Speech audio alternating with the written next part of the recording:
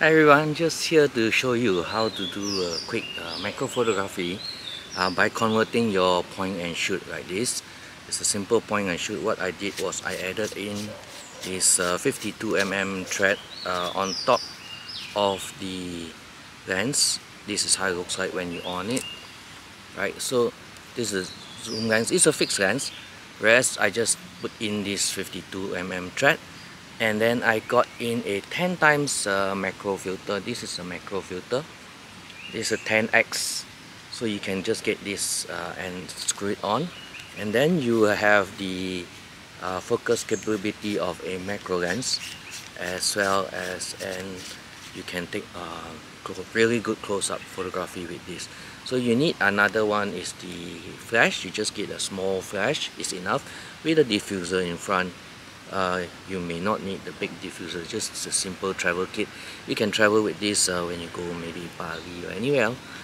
You can get this. So what happens is when you've done this and it becomes a macro camera, but there are a couple of settings you need to do on the screen. Let me show you on the screen.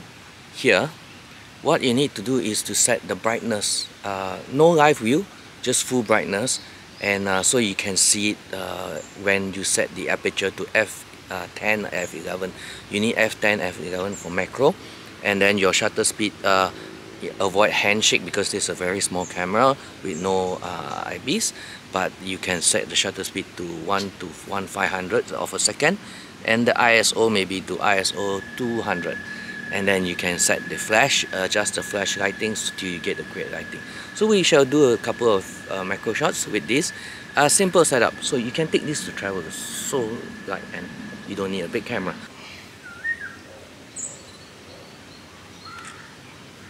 And try different angles for your flash to get the best lighting. Shoot as many as possible. Okay, got a nice shot here, right? So you can try it with this setup, and then we shall shoot a few more photos and I'll show you. Seems to be one more up there. Let's try to get one of this shot. So beautiful one, look at that, very sharp. So you can make use of your point and shoot camera for any macro photography. So it's a quick look and simple mod. Just put in a filter, 10 times filter right here, and then you can zoom it all the way in, zoom it in so that you can get the biggest macro magnification. So you don't use zoom out, you zoom in, right? So you can get the biggest magnification, and as well as a simple flash. That's all you need. Do play around with the settings, and I hope you enjoy a simple photography. And you can travel with this very light and easy camera to travel with, and that's it, simple.